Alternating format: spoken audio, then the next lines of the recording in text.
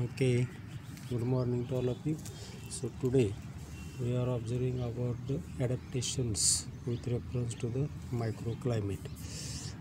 In the next lecture, we will see about the theoretical part, but how the ecological conditions these are generally having the limiting factors for the bryophytic plants are there. So already you are knowing, we have seen about the microclimatic conditions in relation to this, and secondly there is having the some important habitats are there, and the different types of the adaptations are there. So what is the meaning of adaptation? Adaptation is nothing but the survival of the plant, or there is having the relationship of the plant to their respective climatic conditions. So climatic conditions are nothing but, as you consider, soil, water, temperature, then humidity, these are the, and the rainfall. In relation to bryophytic plants are there, so already we are knowing they are generally growing where the water is available or humidity is there, and completing their life cycle within a shorter time. And there are the certain process are there. There is having the vegetative propagation, then there is having the sexual propagation methods are there, or the reproduction methods are there. In vegetative reproduction, different plant parts we have seen. There is having the tubers are there, adventitious branches are there, gyma cups are there, gymi are there, or bulbils are there. So different type of the or tubers are there, like this one in some species. We'll see the nextly with some examples also. Here in this microclimatic condition, already we are knowing there is having the specifically the characters of the some bryophytic species, or what is the meaning of adaptation. So in adaptation, plant life is there. Already we are knowing the terms hydrophytes, xerophytes, mesophytes are there, or the halophytes are there, psammophytes. Psammo means plants growing in the sandy soil area. Then there are the epiphytic conditions are there.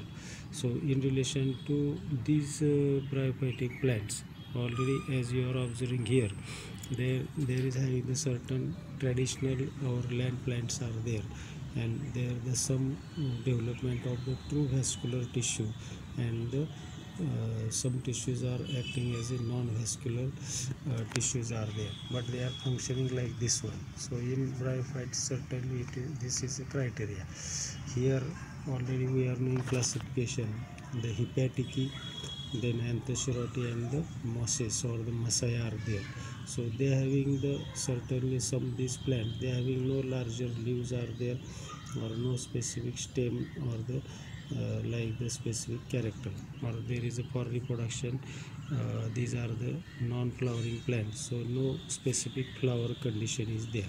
So as you are observing here, the different habitats, suppose there are the some xerophytes like habitat developing on the rocks are there. So climatic factor generally soil temperature, water availability, humidity is there. Here you are observing some mosses are there, so generally they having the adaptive character to hold the dew drops, and therefore the capsule generally survive in the open environmental conditions are there. Some you are we are observing here some these mosses, like as they are in the in rainy season, this generally having the picture is generally observing. So in the early morning they are showing the holding of the certain dew drops are there. These are the some habitats at the rock crevices or the slopes are there. So basically, while we are considering this all character in bryophytic types are there, so mosses also plays the important role. About 9,250 species of mosses generally having, or more than this. So these true mosses generally, then peat mosses and the granite mosses are there, growing on the rocks are there. So how the transportation of water, then how the development of the reproductive cells takes place. So it is very interesting part, and therefore we have given the weightage to this microclimatic condition. In this these lower plants are there, we are knowing the development of this particularly the gametes formation, gametangia formation. It is also the one yeah, characteristic. So certain members like the Andreopsida, genus Andrea, Sphagnopsida, or the sphagnum, or the peat moss, or the Bryopsida, or the true mosses are there, Bryum, or the Polytrichum, or the others are there, Pogonatum, Funaria. So these are the true mosses. So they having the specific microclimatic condition, and therefore they grow at the specific site is there, right, or specific locality is there. In characteristics, we are knowing their environmental conditions. Some are generally found at the moist environment. So just I have given some photographs for these conditions are there, and they can also found on the different positions are there, rocks, ground, or the trees are there. This is a good photograph of the some mosses like the sphagnum or the Bryum are there.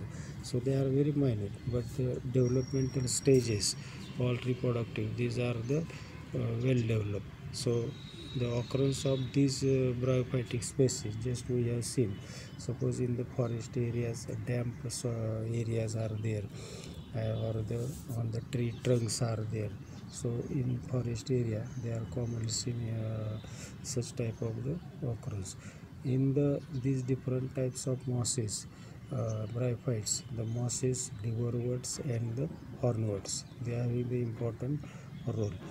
The lack of the true roots, it is also very interesting part is there, but still there is having the anchoring function and the transportation of water from the soil to the plant body. It is very important. Just so see, this is a very small moss is there, and how is the rhizoidal system is there, and they grows in abundance because the spores germinate in thousand, and therefore their patches are observed in the field. So they still remain up to the next season, and therefore there is a part.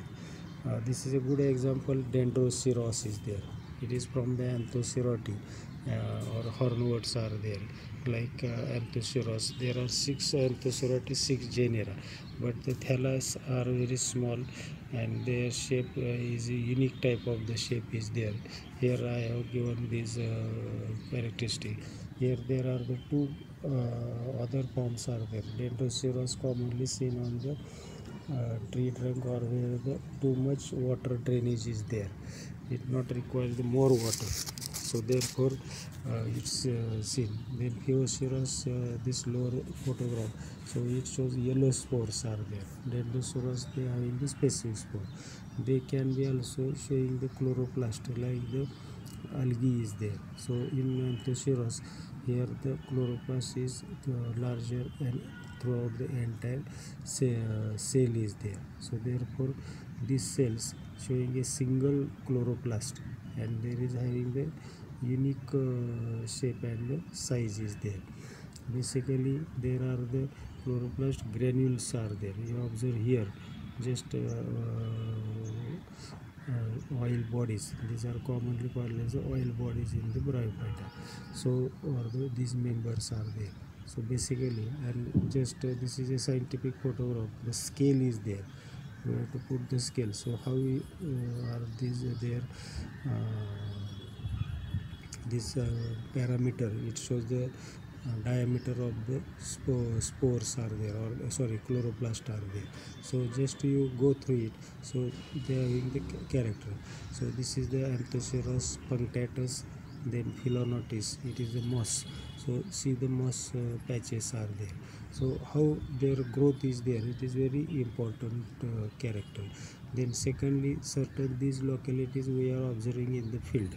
So what is it? So it's showing the where the humidity is there, or in forest area there is having the certain soil conditions are there. Here this is also a good photograph for the moss is there. So just see how these mosses hold the water and generally helps for in the sporogonium development. Some hepatic members we are knowing liverworts are there, Markensia, Rixia, or the Astrella, Plagioclasma, right? So there's many having the thallus very sturdy, and generally some are growing at the high altitude. Markensia is found more than 5,000 feet from the sea level, so altitude region is there. So liverworts are there. In liverworts some leafy jungle maniers is also the character. So here we are knowing the Legunia is there.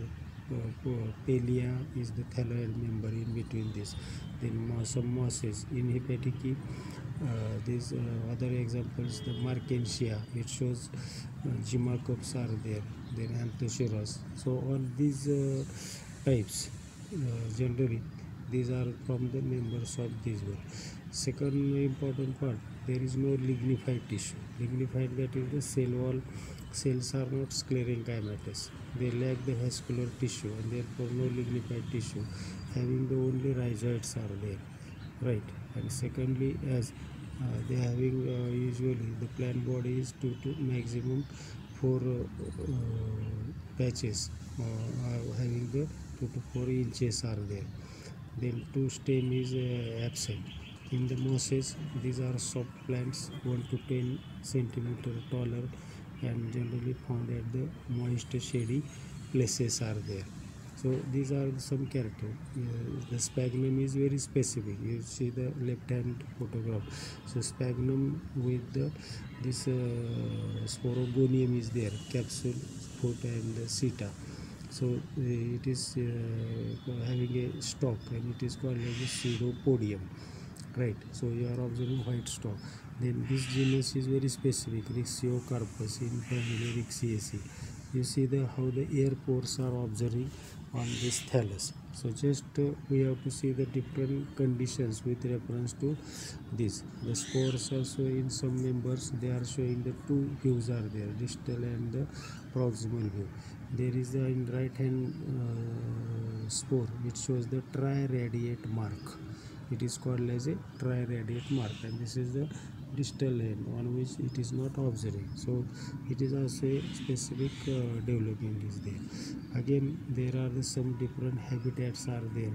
You see how the sphagnum moss at the lower photograph, then localities are there in the forest area. So small generally environmental condition and their factors affecting, and there is a development of adaptation. So how they are adapted to their climate, right? So there is the development is there, and therefore it is to be discussed in the evolutionary points are there.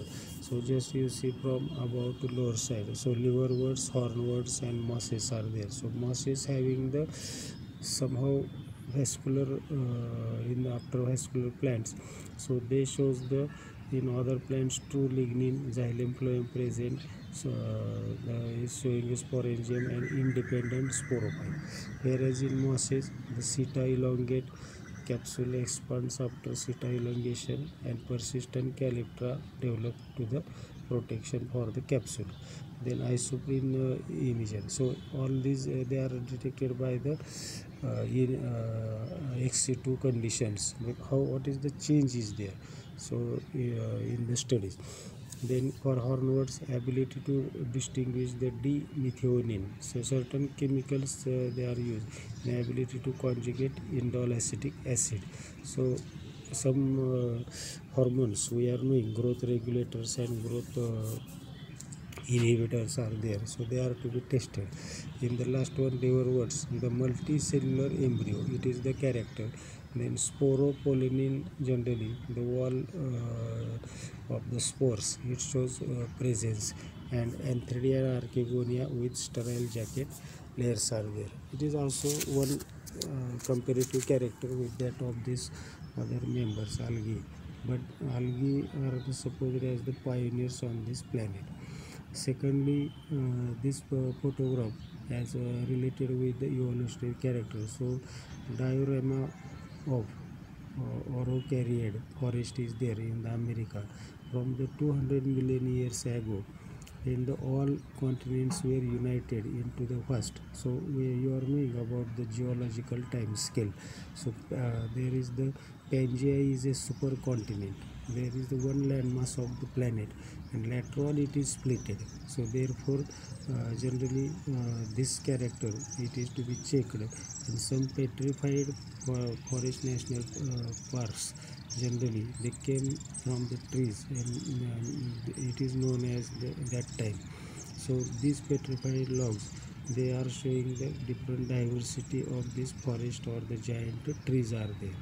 So this is the having seen in the their museums, and they have maintained this one. So this is some are the fossil records still they are to be under study.